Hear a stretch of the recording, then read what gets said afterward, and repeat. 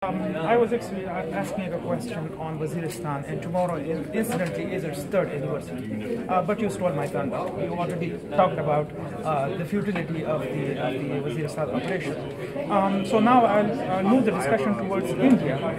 India can play a very positive role in Afghanistan. Where is the hesitation? Is it on part of Kabul? They are hesitant to bring in more Indians, or is it in Delhi somewhere the hesitation lies? I think in the current Afghan dispensation, when Dr. Ghani took over, there was a certain hesitation in actually bringing in Indians in the role that Indians could have played. As you remember, Dr. Ghani suspended or actually sort of put in advance arms deal that was going through with the Indians.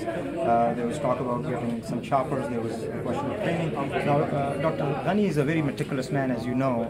His experience is such that he has to cross his T's and dot his I's, and he wanted to give a full benefit of diplomatic approach to Pakistan, and he wanted to do everything within his power to allay any Pakistani fear that there might be. And for that, he actually put a lot of political capital online. He went through all those motions, and after 2.5 years, he realized that Pakistan is not actually a political partner to the people of Afghanistan, and Pakistan does not actually have a political partner inside Afghanistan. Indians, if you compare, the nature of the involvement, Indians have always had an involvement directly with the Afghan government, whether it was PDPA, whether it was Shah Zahir Shah, whether it was Sardar Dawood, whether it was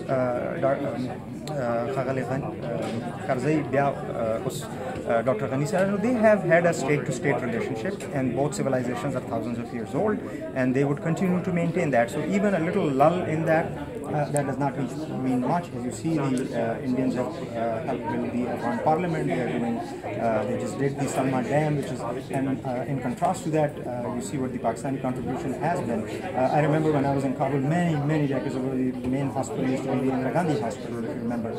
So the thing of it is that Pakistan needs to decide for itself that if it wants to be a political partner, Taliban is not the best house to bet on.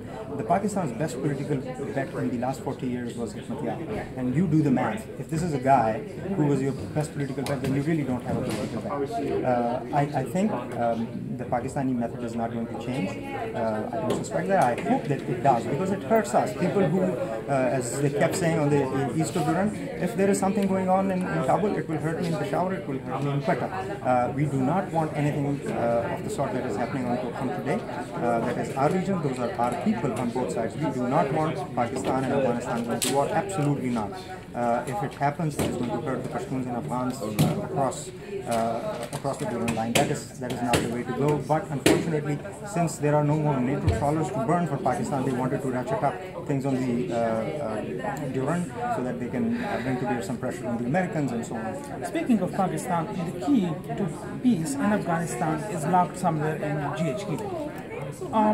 For how long they are ready to play this game?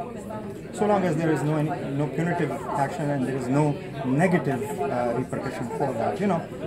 Like I said, the gravy train never stopped.